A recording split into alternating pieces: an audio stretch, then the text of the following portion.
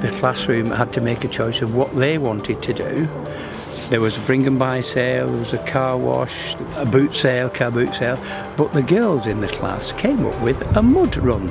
So we're doing a sponsored mud run to raise money for the RSPCA. You know what children are like with animals? They're very, concerned about what's going on with them and the cruelty part of it. It's going to be really fun and excited. Really excited. I changed my mind at the last minute and I had to borrow one of my friend's clothes.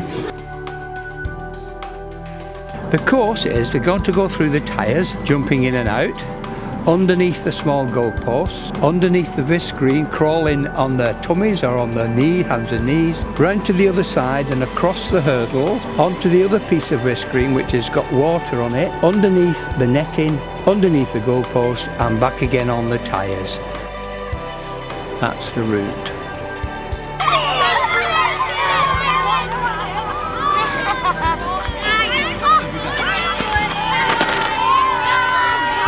What makes a good young leader, guys? To respect other people's fair, respectful, kindness and encouragement, patience.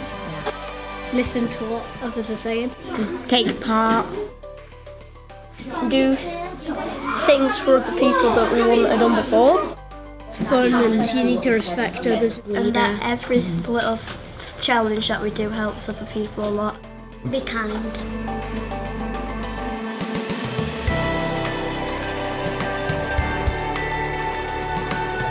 We've all got sponsorship forms which they brought in today. Hopefully they'll raise a lot of money for the RSPCA.